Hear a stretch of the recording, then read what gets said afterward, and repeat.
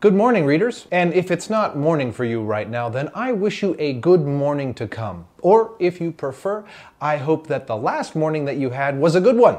Isn't that interesting? I mean, right now I'm in my present, but you are in my future, and I am in your past, and yet we are communicating. Technology, light, sound, and coffee enable us to fold the fabric of time and share experience. For example, in my future, I have already been notified that you are watching this video. And further, if you decide to click on any of the tags in this video, I will have known immediately. We are communicating through the great sandwich board of time, talking, if you will, and we are talking about a truly mind-bending time-traveling novel by David Mitchell called Cloud Atlas.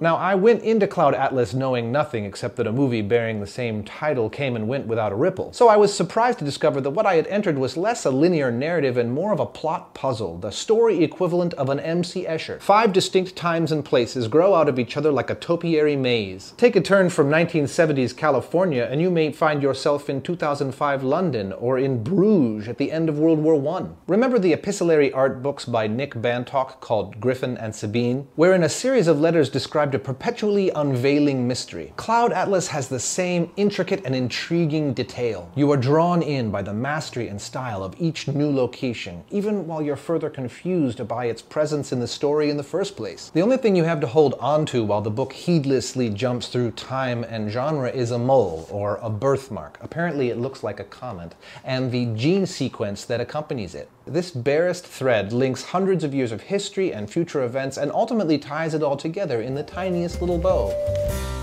Moments like this, I can feel your heart beating as clearly as I feel my own, and I know that separation is an illusion. My life extends far beyond the limitations of me.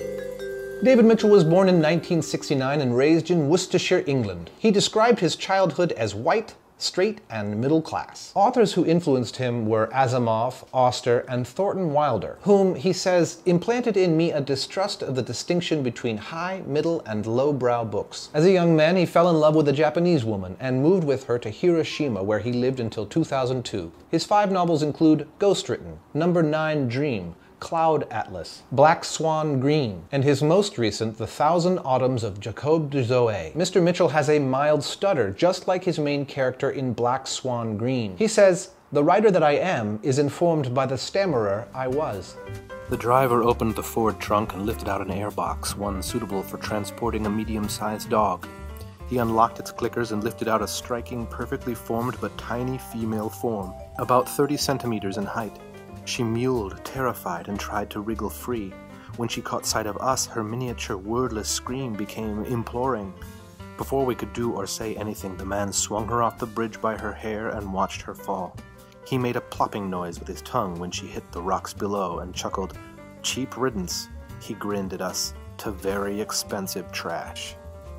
In terms of sheer ambition, this novel is a skyscraper, an architectural masterpiece that towers floors above what anybody else can do in terms of style and technique. David Eggers is quoted on the cover as saying, "How the hell did he do it?" But my humble question is, why the hell did he do it? I can name the page, though I won't, where this question first dawned on me. I was reminded of the Empire State Building, which has for the last 10 years been the tallest building in New York City, but it has very few paying tenants.